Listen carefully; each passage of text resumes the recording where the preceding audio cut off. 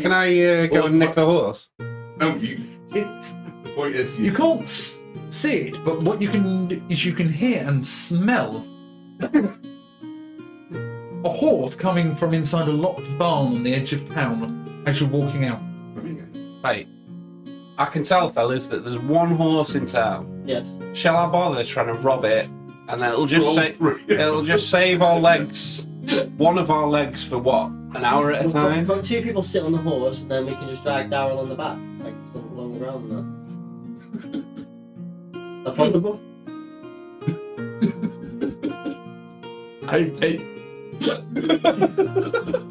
It is possible, yes, to tie Daryl or Ricky to the back of a horse and drag him.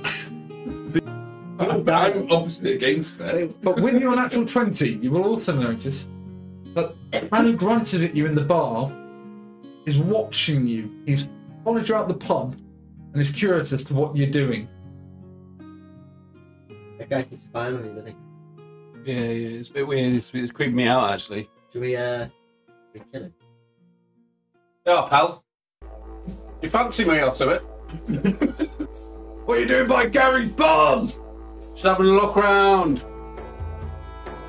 Well, don't! It's not your town! Oh, I think he's one of them. He hates out of towners. He's one of them racists. He probably doesn't like the fact that you've got red skin. He doesn't, does he? Oi! Yeah? Come with me, because I'm religious and I'm like God in that. So I want to have a word with you in private, just you and I, to sort out this whole situation that's going on. I ain't going anywhere private with you. I'm a man of... I'm keeping an eye on that thief over there. Yeah, no, don't worry. What did you call me? Yeah. Come on, get it. Just look, hear me out. Hear me out. All right. No, I'm not going anywhere. I'm standing right here in the middle of this street. You're making this very difficult for me, but look, I'm a religious man, as you can tell by the horns and the skin. The horns and the warhammer you're carrying, yes, you come across as a very religious man. So, Ready. I'm gonna persuade him. Right, look. You need persuading that he's a good guy, so I'm gonna tell you he's a good guy, and I'm gonna persuade you. So I'm gonna roll for it. To trust him, I want to roll to try and persuade you to trust him. He's not going to steal. What are you saying? Okay. You don't just tell me you're going to persuade someone and roll. You tell me what you're doing and I will tell you whether you roll the persuasion. He's trying to convince you that I'm a good man. Yeah. Okay. I'm a religious person. So roll. So you're rolling to vouch for that's basically it, yeah. Lesnick. Yeah. I mean, I'm the man who on the first time we saw. The first thing I saw him was robbing. 15. Right. Levy might be a good guy. Levy might be a nice guy. But I don't believe you that he's not going to try and nig like Gary at his barn. But right, listen to me. Yeah. How much? Right, we will pay you. Hey, no. You come here. Right, Come here. sorry, mate. Sorry to say that. I'll just be back. Oh, I'm saying I'm watching this guy. I think the best thing we can do is let's complete a quest and show the people in this town that we're here for good. I want you to be here for good. I want you to leave. No, for good reasons. Oh. Yeah. We'll be back for you, you prick. After 15 miles of walking, you start to follow a stream that flows down towards a large pool. Follow the stream uphill to the base of a mountain, where waterfall erosions carved out a natural concavity. The roaring waterfall creates a cloud of mist as it plunges into a shallow pool of water, within which rise two small islands, covered with 2-foot-tall red, green and purple mushrooms. Several cave openings overlook the pool from rocky ledges 20 to 30 feet above.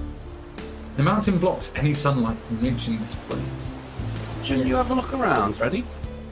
Yeah, I should. Shouldn't I? I'll have a little look. I want to check out those mushrooms. Right, so roll a perception check. Nope, that's a D8. You want a D20 and then add your perception modifier. 10? 2. 12. You can tell of the 5 entrances, the one to the left of you looks like a nice gentle slope that you should be able to walk up without too much issue. The other 4 entrances look like you'd need to climb your way into the cave network ahead.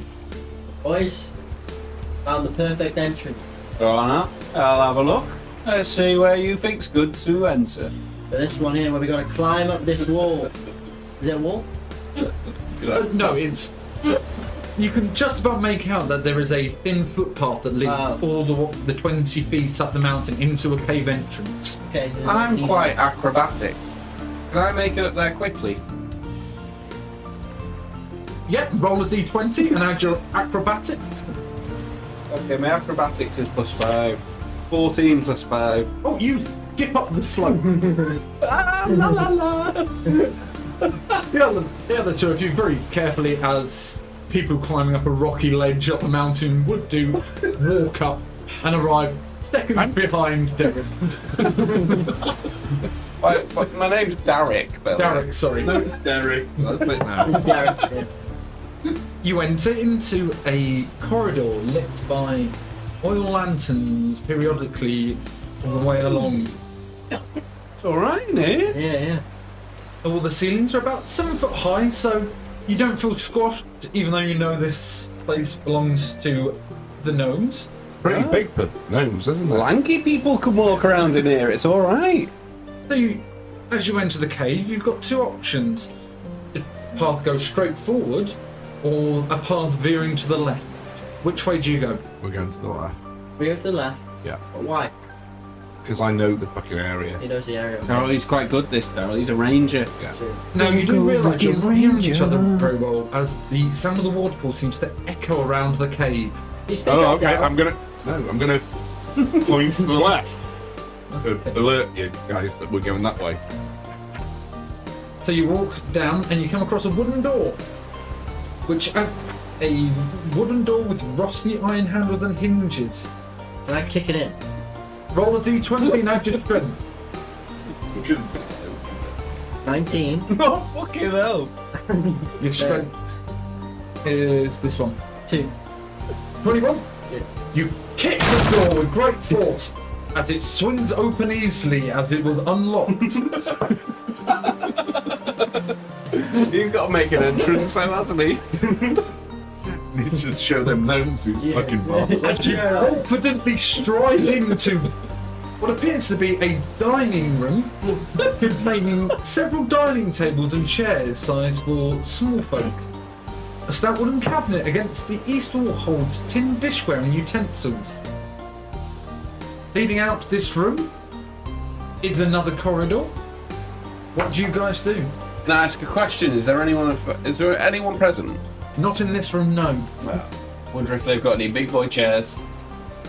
Do you fancy some dinner? I think Wait. mushrooms before. Have they got like a cupboard with proficiencies in?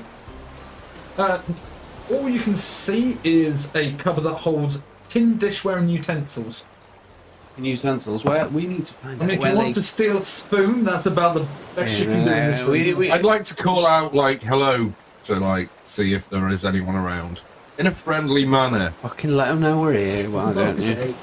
You shout, but because of the sound of the waterfall, no one responds. It's still... Oh, it's still loud. Oh, okay. I won't call then. Well, no one's closed the door behind you. Damn it. I think you should steal them some cutlery. I don't want any fucking cutlery. What I want is a bit of fucking booze, because we've been walking for 5 hours. I've not had a fucking drink in ages. Maybe there's a bar around there, like a little... I wonder if there's a little gnome bar. Yeah, that's what I mean. I'd like to go back and shut the door.